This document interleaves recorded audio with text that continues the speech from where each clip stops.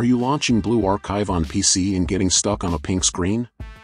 Or maybe the screen turns black and freezes completely? You're not alone. This issue is frustrating thousands of players on Steam right now.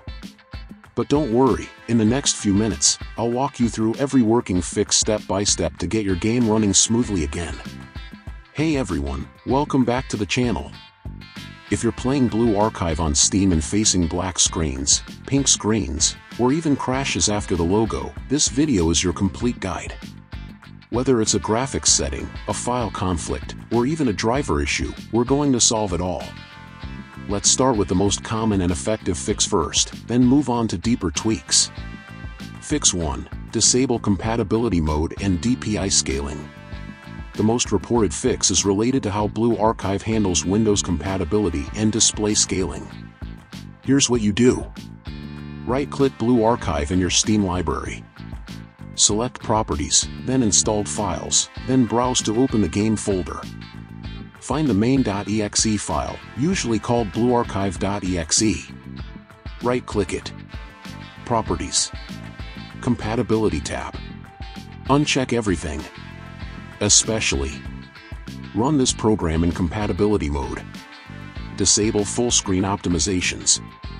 Click Change High DPI settings, and make sure Override High DPI scaling is unchecked. Now apply and close. Launch the game again. For many, this alone fixes the pink or black screen issue. Fix 2. Force DirectX 11 mode via launch options. Some GPUs don't play well with the default rendering method used in Blue Archive. Forcing DirectX 11 can help avoid pink artifacts or a stuck screen. Steps.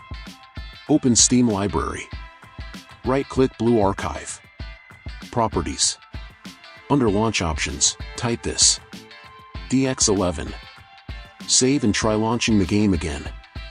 This forces the game to use DirectX 11, which is far more stable for most systems. Fix 3. Delete local config cache files. Corrupted config files or shader caches can trigger a black screen. Here's how to clear them. Press Windows +R and type %localapp. Hit Enter. Find and delete the Blue Archive folder. Also, delete the cache folder in %appdata%. Don't worry, these files will be recreated automatically when the game launches. This gives it a fresh start without old conflicts. Fix 4. Update or roll back GPU drivers. GPU drivers can make or break this game. Step 1. Update drivers. Nvidia users, use GeForce Experience. AMD users, use Adrenalin software. Intel GPU users, use Intel Arc Control or Driver Assistant. If you're already on the latest drivers and the issue started recently, try rolling back your drivers to an earlier version. Some recent updates have caused issues with shader rendering. Fix 5. Reinstall with clean startup. Still stuck? Try this complete refresh method. Uninstall Blue Archive from Steam, delete leftover data. Restart your PC. Now reinstall the game fresh from Steam.